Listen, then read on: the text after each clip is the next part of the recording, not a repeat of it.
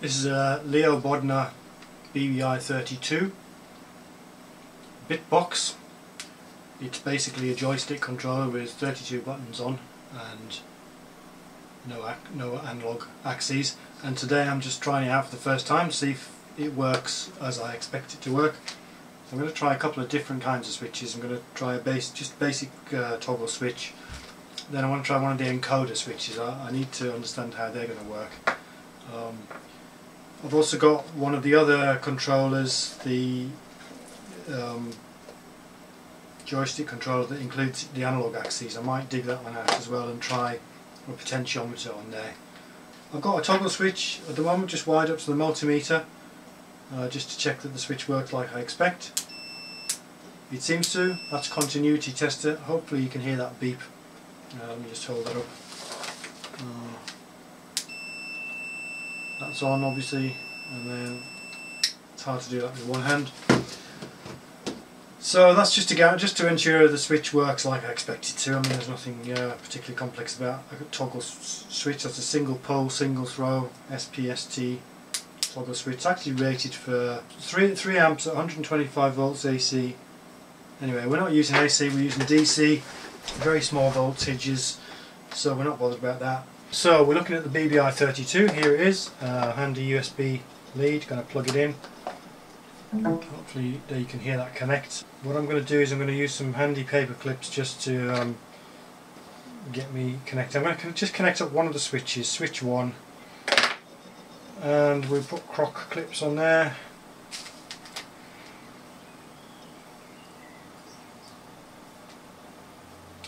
And then what will we do? We'll link that up to the switch. So what we're looking at here is control panel. This is not my FSX PC, this is the just my desktop PC. You'll see over here we've got the BBI32's come up as a thing called button box. If we right click and do game controller settings on that, we will get button box interface. If we go properties, we get a test page. So what we should see is button 1 toggling with the toggle switch, and indeed we do see that.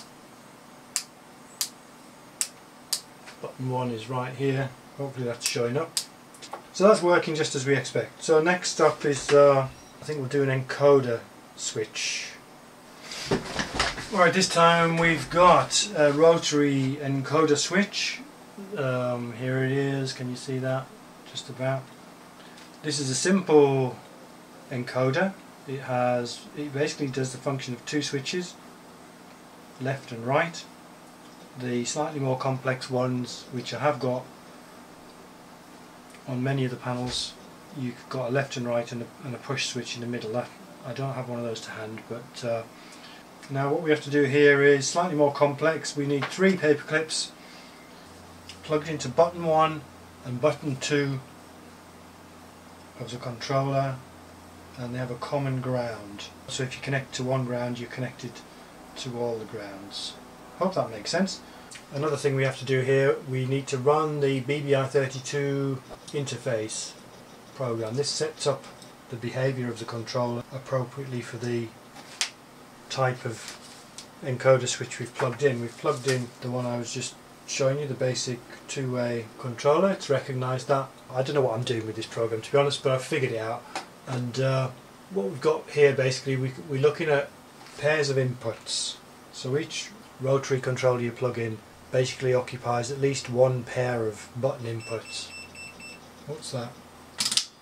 Multimeter going mad. So as I've just demonstrated, I've plugged this encoder into the B1 and B2 inputs, so I need to go and set that up. They're all set initially to off, so I've set this to 1 to 1. That seems to be the right setting. And if I go back into my properties page for the BBI, what I should find is when I click it right, I get button 1, and when I click it left, I get button 2. So I'm going left, left, left, left, left, and each left click, single click of the encoder switch gives me a single pulse on the button, and I'm going right, and a single click gives me a very reliably, and they're 1 to 1, and I'm spinning it really quickly, and I'm not getting any glitching, I'm not getting any spurious opposite direction pulses. This is obviously a high quality encoder switch, in contrast to some of the crappy switches you get on things like the Cytec boards. So that seems fairly straightforward. Let me just go back and see if I set that to 1 to 2, see if this behaves like I imagine it will.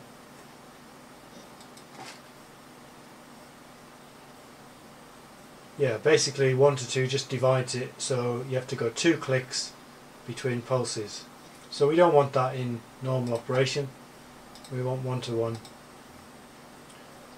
So we're back again. This time we've got the big daddy board. This one is the BU0836X controller board. You'll see it's bigger. Hopefully, I hope you can see it's bigger, and that's because, yeah, along here we've got analog axes as well as all the button connectors. Other than that, it's all the same, push fit, hopefully. So Windows can see it, it's come up on the game controllers interface. Alright, this time we've got the controller wired up with a potentiometer. Handling this very gingerly because the connectors are very small, the crocodile clips are very close together, so I just don't want to disturb that. This is I believe this is a 10K linear potentiometer. So we're going to use this for a volume control for my ATC comms and also for the rudder trim. So what I've done is I've plugged this in, again using 3 paper clips. For each axis, this is the X-axis, we've got a ground plus 5 volts and a centre tap, I think that's called. So there it is, not very dramatic. That's the X-axis. Hopefully you can see that wandering left and right there. There is another program that comes with the Bodnar board, which if I flip to that, this is an interesting program. It shows you all the controllers plugged in. I've got a Logitech joystick plugged in as well, so you can see as I move that, that's quite a nice program really. It's giving me all the raw data and so on. But it's this one down at the bottom left that we're interested in. This is our axis. Rotate the potentiometer, we're getting the values displayed here for the X-axis, and you can see currently displayed, if you can read that, the output value is 0. If I go all the way to maximum, we've got 64K more or less. So we're basically putting on a variable resistor, we're putting plus 5 volts on one end, 0 on the other end, tapping off somewhere along there, and that voltage is being put through an analog to digital converter with a resolution of 12 bits. So that should give us a value in the range 0 to 4096, that's 2 to the power of 12, but actually we're getting reported 0 to 64K, so that's obviously scaled, that value. If I have to show you that in the Windows control panel, there is an option to look at raw data. So we're seeing a true value there, we're going from 0 with the pot all the way to the left to 4091 in fact. So we're not getting quite 4096, but that's obviously trying to display the raw 12-bit value. So that all seems fairly straightforward, and I think we've pretty much got the hang of that. The hardest bit's going to be, using devices like this little potentiometer. So it's impossible to see that, but it does little tags on there, they're really close together. So it's going to be getting those soldered up. That's going to be the hard part of working with this, plugging it into the board and then getting the software set up. That's going to be the easy part. So there we go. The next thing I'm going to do basically is to contrive some sort of mounting plate or enclosure to put these boards in.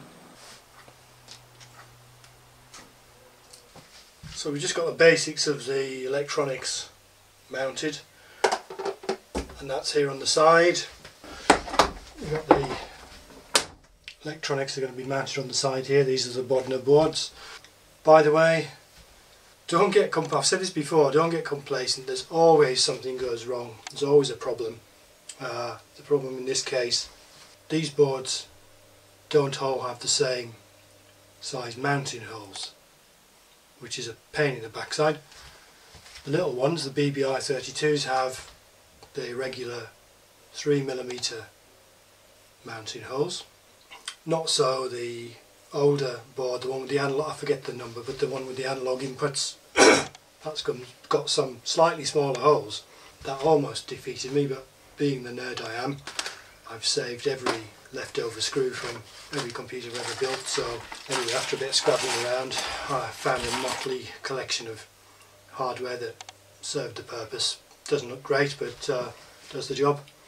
So the idea here is these are mounted at more or less working height, so it's going to be easy, or it's going to be less arduous, shall we say, to wire them up.